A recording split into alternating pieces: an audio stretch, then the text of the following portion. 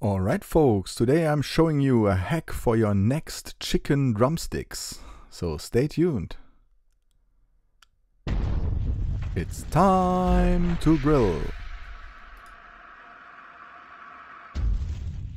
2 or 3 weeks ago a nice video popped up on my social media pages.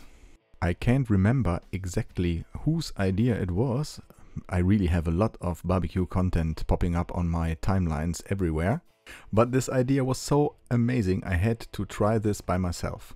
The guy took a chicken drumstick and opened it with 3 or 4 cuts, just like I do here, and he spread the meat like wings on the left and on the right side of the bone. And this is so easy, I had to give this a shot.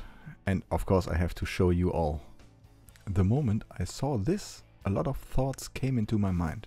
First of all, I know a lot of people that are complaining about eating chicken wings or chicken legs due to the fact that they hate eating this with those tiny bones. This is really a game changer for eating meat right from the bone, because you now have the possibility of one bite with a whole and good amount of meat in your mouth at once.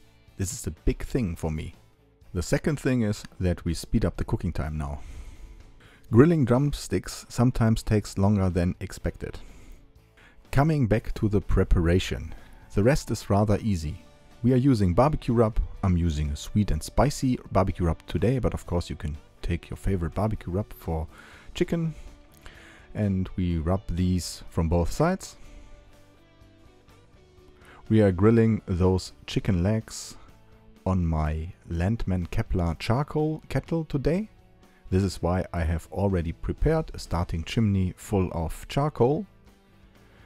We only need 2 spaces for today. We have a space for direct heat and a space for indirect heat, but we are grilling those flat chicken drumsticks more or less indirect today.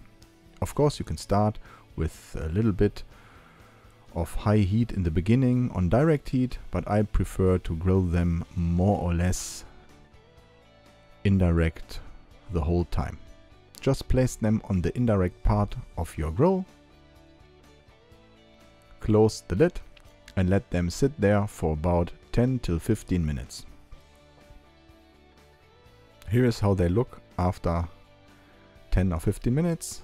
I'm now letting them sit on the indirect part of the grill for another 5 till 8 minutes, just with a short flip. Then I'm preparing my favorite barbecue sauce. We have a barbecue sauce with bacon flavor today, which is really a good one, and it has a nice and rich dark color. And then the rest is rather easy again. Just take off the lid. I'm a little bit messy with the ashes today. And then I'm start glazing those chicken drumsticks with the barbecue sauce. I prefer glazing the skin side. They now start to look crispy.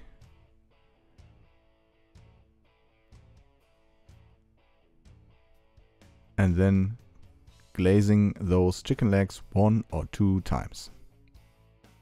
If you ask me, the guy that invented that idea is a pure genius.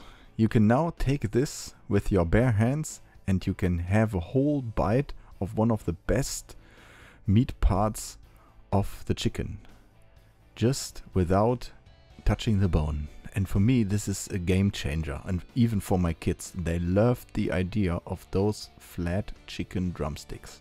It's even good for those drumsticks that aren't meaty enough, because you now have more meat possible with one bite. After glazing, we are closing the lid again for another 5 minutes, and then this is the result. And of course, as always, we're going to take them off now. We're plating them up. And then of course, I'm going to give this a shot. I can't wait to hear what you think about that chicken hack. Looks beautiful. Please hit that like button and leave me a comment. Make sure to subscribe if you haven't subscribed yet. We are seeing us again in the upcoming days. I have more videos to come, I promise. You could check out the video description for my fan pages. You can visit me on Facebook, on Insta, on TikTok. If you're grilling or re-grilling one of my video recipes, make sure to tag me. Anyway, thanks for watching. I'm out. See you.